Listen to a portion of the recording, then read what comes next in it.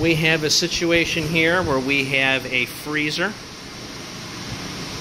and the customer was getting shocked off of this freezer. When we go around to the back, we see a straight 28230 outlet.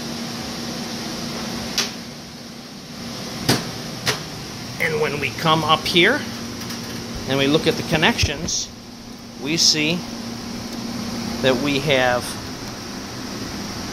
white connected to red, we have black connected to black, and we have green connected to white. You'll see here we've got the ground, the case to the ground plug, but we've got no wires coming from the service to the ground. This case is ungrounded. This case is ungrounded. It's been this way for 8 years. Now, let's go around on the other side here.